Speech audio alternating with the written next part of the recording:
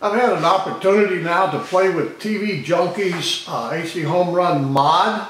It is pretty slick, but it's very powerful, and there's a big learning curve, at least for me, but there's a big learning curve because it does everything. And if you go to the Silicon Dust forums, and it's under the Kodi forum, Community Development.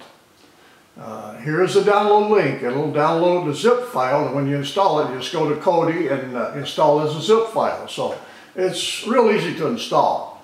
And if you take a look, main features, very in-depth instructions on what he's got. It does a lot. This little thing is very powerful. Okay, now I will be using this remote. I got it a couple of dollars cheaper a couple of years ago, and it works extremely well for this particular application.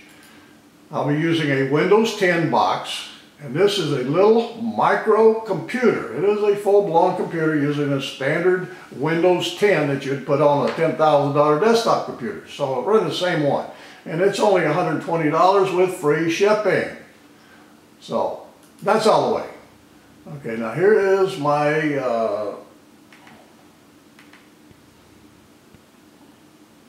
now, one thing I do want to show you, you need to go to the configuration when you install it. Go to add-ons and go to the this one here and get into the configuration screen.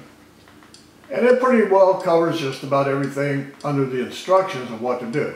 There wasn't many changes I need to make. However, in order to get the DVR to work, or the recording capability, you need to tell it where you want to store the recordings. In this particular case, the recording path, okay, you can store it locally on your C drive if you wish to, or a removable disk if you want to restore it there. So in my particular case, I have a NAS. So that's where I'm recording it to. And I have two NAS. This is my newer one. So this is where my recording destination is. So we're all done there.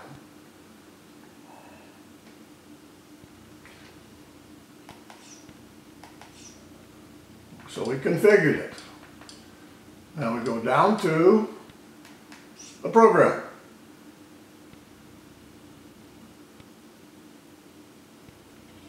Okay, now it happened that I had divorce scored up, not that I particularly enjoy that, but anyway, that's what I had on as I was testing it.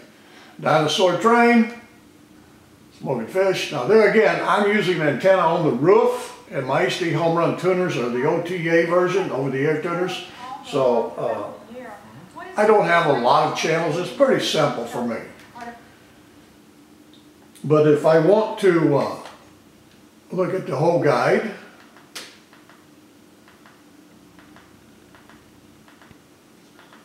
George, let's see the first one, please. I would love to, Drew. Steven, hold up. It's showcase time. And speaking of time, and you can read these from 10 feet away, 20 feet if you so desire. Of course, I'm running it on my 65-inch TV. My normal viewing distance is about 15 to 17 feet from it, so it works very well. and 6 drawers. One leather swivel chair. Now, if I want to record it, let's make a recording request. Okay, let's add a request. Let's make one for show. How about Dragnet? I can spell that, R-A-G-N-E-T. In my age, I can't remember the name of the shows, much less spell them. Okay, we're going to, okay, single recording. Oh, let's make a recording. Add an episode title keyword. No, we don't need an episode title. Add a synopsis description keyword. No, because we don't know what they would be. All channels. Yeah, let's pick all channels, whatever channel. First runs only, well, since it's probably about 10 or 20 years old, probably no. So first runs and reruns, yeah, let's do that. Do we want duplicates? No, let's do that one. keep all recordings, the last 60 recordings. Well, 30 should be plenty. Let's keep the last 30 recordings of it. Do we need to do any padding? Actually, from what I determined, my guide data is pretty doggone accurate. So I really don't need to add any padding. So I don't need no padding to it. So there it is. Okay, so I just added a new record request. Okay, now what that's going to do, here's my view, my dragnet that I just created. Now no keywords or anything like that. So it will start recording all the dragnet issues.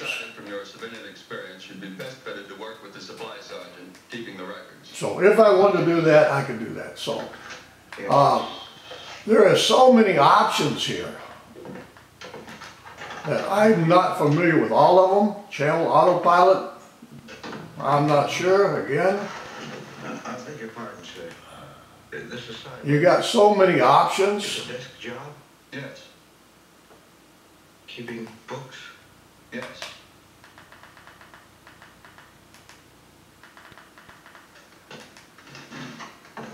What's the last channel? Show options bar, stop video player, or exit. I guess it's all right to tell you about some of the things we've got up here. And again, there's the guide that Tommy guns, automatic I can look at. howitzers, mortars, and it's still playing the last program in the background. Those are just Combat. Now you know what? I think I will record that. Record this title? Yes. Okay, anyway, that's what I wanted to show you. Add the favorites? Yes. Added the favorites. So, this is a pretty slick little guided adaptation of the HDHomeRun guide itself. So that's what I wanted to do. I just wanted to show you that. So hopefully that'll help, and if you get an opportunity, give it a try. It's not that hard to install, but there's so many options that it takes a little while to learn how to use them, and I'm still learning how to use some of the options, so forgive all my mistakes I made. Thank you.